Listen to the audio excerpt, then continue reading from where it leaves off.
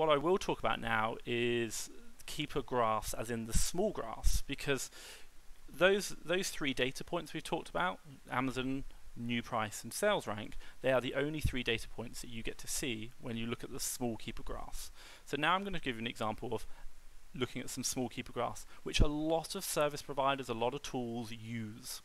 So let me just load this up. So what I'm going to do now is go into a Slack channel. Now this Slack channel is a Slack channel that we use for Fast Track FBA, and if you don't know, that's a lead service which I provide, and all our customers, whether you're paid or or don't pay, you can get a free account, have access to this channel. It costs nothing, and you can access it on your mobile or on your PC. And the reason why it's quite useful is the fact that we highlight deals immediately through the phone or through the PC using the Slack channel, using the Slack channel to show the information. And the graph just allows us to give you a very quick visual representation of a product. And just by looking at this graph, the majority of the time you'll be able to say, yes, I want to look at that product more, or no, I don't want to look at that product more. So what I want to do now is just take a few of these. I'm not going to go into the actual product because see it for real life, because unfortunately I'd have to unlock the deals and share that with everyone, and that would be a problem for the people who already purchase them. But what I can do is just talk about the graph and what I see and how I would view them and what my thoughts would be on them. So let me just kind of scroll randomly up. So I'm going to look, let's say for example, let's start it here. Actually, let's find one a bit easier. Okay, here. So this graph here, can I go open? I can't go open. If I zoom in to try and make it easier on your screen. So hopefully you can see this a little bit bigger than me, or a little bit bigger on your screen because I've zoomed in. Now this graph here is showing three data points. So we've got number one, the Amazon information. So that is this line here. Oh, can I zoom in? Zoom in. Yes. Sorry, this makes your life a lot easier.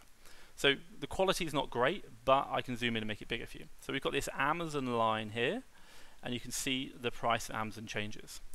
Then also we've got the new price here, which is going along the bottom here, and then also as well we've got the sales rank, which is this line here, and going across that.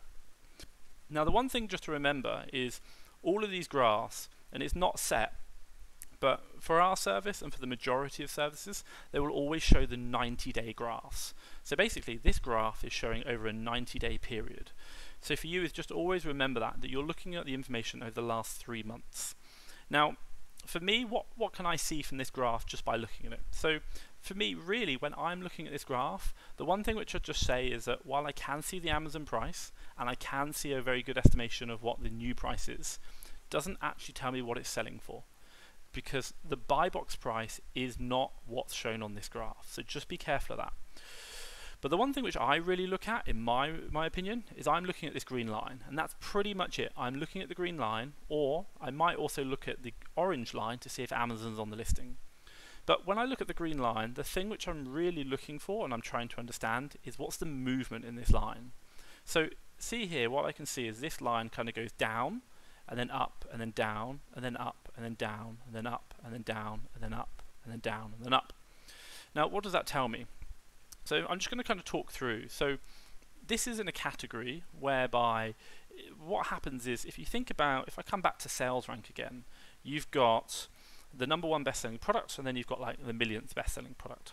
And when you kind of get higher up the categories, these products, maybe they might be like 100,000, they generally don't sell as much. But it might be that, if they sell once a month, then one of those products would, sell, and then that would now come underneath this one, and then maybe halfway through the month this one sells and that one moves under. So what you're seeing is that these products move around. Unless all of a sudden, it starts selling a lot, then it will start moving down, i.e. it will become closer to 1. And the reason why I talk about that is you can see this part of the line going up here. Now if I make it a little bit easier and use a snippet tool, and I can draw on it. So this little part of the line here, if I get a red pen going up, that is just where other products are selling, and this is our product by the way, other products are selling and moving down, and our product's slowly moving up in the sales rank, not really doing anything. And then all of a sudden this product sells, bang, it drops down. So we can see that drop here. So for me, I would look at this and say I can see 1 sale. And then we can see that the same process again. It goes up and up and up and up, and then it goes down again. So I can see another sale. and then it goes up and up and up and up and up, and then it drops down again, and I can see another sale, and then it goes up and up and up, and then down again, and another sale, and then finally up, up, up, and then down again. So what I'm looking at, and people talk about this, is called counting the drops on Keepa. So you're saying here it's slowly moved up, up, up, up, and then it's sold, bang, and then it's moved up, up, up, up again, sold, and then up, up, up again, sold. So what I'm seeing is that this is sold 1, 2, 3, 4, 5 times. Now, there are going to be lots of software tools, lots of things which are giving you information, and when you look at the higher ranks, and I'll show you in a minute, those tools are very useful. But when you're looking at much lower sales, and you can see these drops, these Keepa drops are really useful because they can give you a very, very good indication of what it's selling at and over time.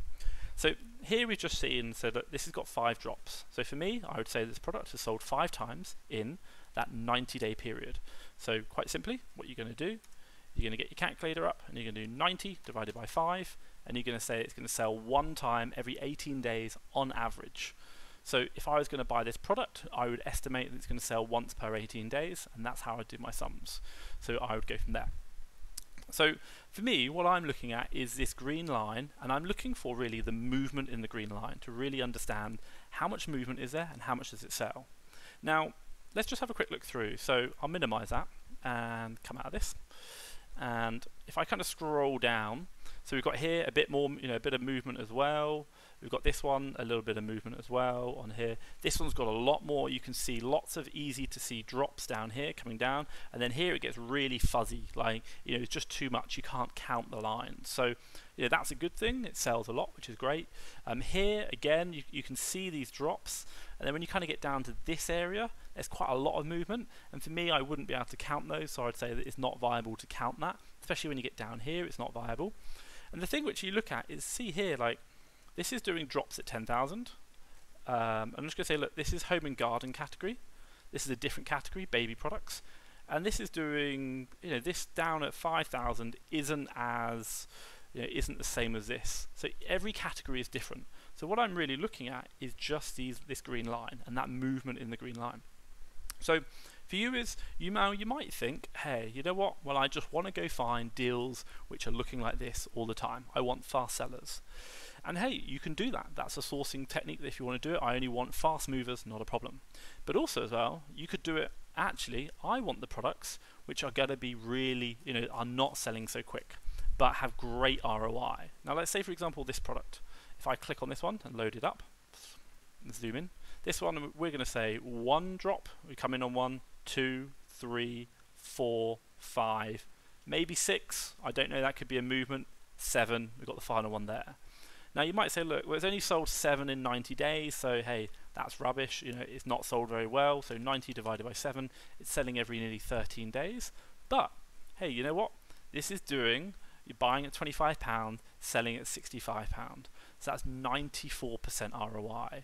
Now, what you're generally going to find is that the products which are faster moving will have a lower ROI. Not all the time, but generally. But the products which sell less, you could probably find higher ROI. So if you're looking to, should we say, have a balanced portfolio of stock, you might have some really high ROI stock, which is not selling so fast, but it's going to give you a great return when it does, because it does sell. And then you might have some other stock which gives you a decent ROI, but not as good, but it just turns all the time. And that's about spreading your risk and choosing different things, and also how much cash flow you've got and how you want your business to run. Hey, if you want a really simple business, you might go out there and buy lots and lots of products which sell very rarely but give you a massive ROI. So you don't really have to check Amazon every day. You just see the odd sale here and then, but you know that every time you sell, you're making £23, £25, which is fantastic. So for me, and if I just come back through, what I'm looking for when I view these graphs, and any Keepa graph, the first thing is, what is that green line doing? I'm looking to see how much movement in the green line there is. So you can just see here, that's all I'm looking at. If I'm not seeing any movement, like let's say for example, if we come back to this, if I'm just seeing a green line going across, not interested, just hasn't sold. I'm looking for those drops. Or if the green line is down here, like really, really low, then I'm happy. I'm happy with that. But if I just see a straight green line, and I'll draw it with blue pen this time, up here, and it's not moving, doesn't drop, and I'm not really happy with that. Hopefully you found this really useful, really informative. Please, please, please, if you like it, give me a big like. I love like, or give me a love heart. Honestly, love hearts. And also drop some comments. Drop comments down below. Even if you just liked it, hey Tom, love this, thank you so much. Or if you've got questions, please let me know. Drop them down the bottom. So, for me, Thomas Parkinson, Fast Track FBA, thank you very much.